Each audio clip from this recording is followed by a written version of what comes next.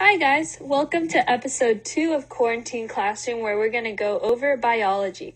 Let's picture a new scenario. You and your friends are at lunch, eating your sandwiches. Oh no, he doesn't have an eye. And suddenly, you burp. Most people would be disgusted, but it's actually part of our everyday lives. The question is, why do we burp? So, let's picture Mr. Mustache Man. Mr. Mustache Man eats an apple.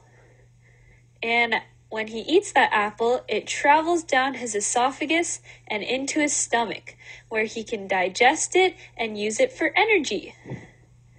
Yay! So, how do we burp though?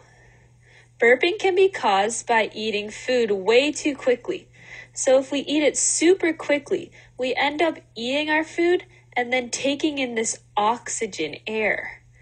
And it goes down to our stomach, where the apple is here, and then we end up getting oxygen gas because we ate so quickly. Another way that this can happen is when we drink stuff out of a straw.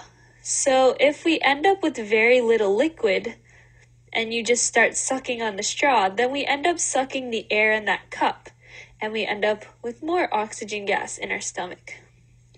Another way that burping can be caused is when we yawn. Air is taken in to our stomach because we breathe it in and it gets stuck inside of our stomach. The last way that we can burp that is most common to people is by drinking soda.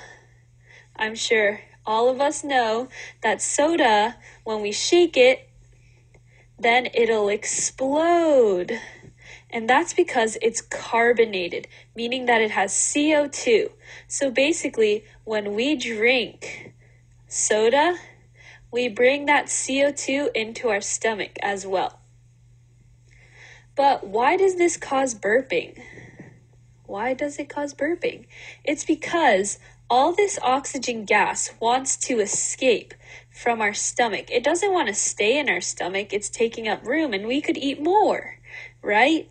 So the oxygen is going to rise up from the esophagus into the mouth and then it produces a burp. Now remember, whenever you burp, make sure to say, "Excuse me," so that the person next to you is not disgusted. Thanks for watching and keep on learning.